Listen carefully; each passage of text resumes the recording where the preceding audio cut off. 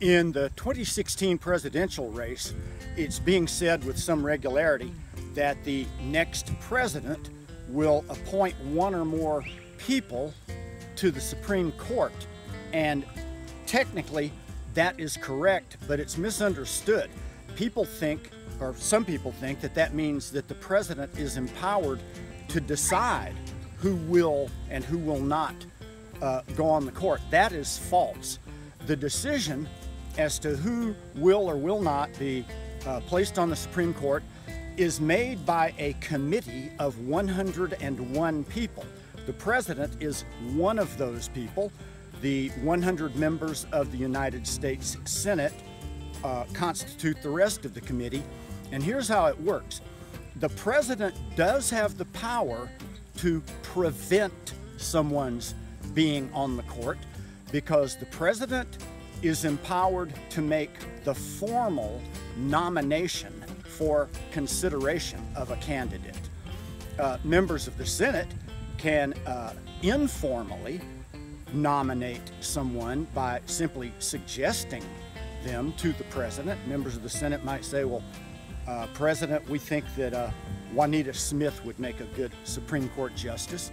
And the president could say, well, I'll formally nominate her, or the president might say, no, I'm not going to formally nominate her. So in that sense, the president has control as to who will not be allowed to be on the court. Once someone is nominated, formally nominated by the president, it's then up to the Senate to decide whether or not they'll be placed on the court. The president doesn't even have a vote in that. The 100 members of the Senate make that decision by vote.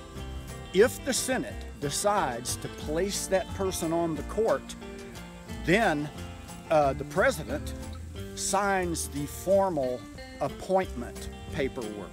That is what's meant by the Constitution when it says that the president is empowered to appoint someone. It does not mean that the president decides who is going to go on the court. Did I explain that adequately well? Anyway, so that's a misconception. The president does not have the power to put anybody on the Supreme Court. The president can prevent someone's going on the court, but the president cannot place someone on the court. That's up to the United States Senate. Okay, a little civics lesson this real nice morning here in Bell Buckle, Tennessee.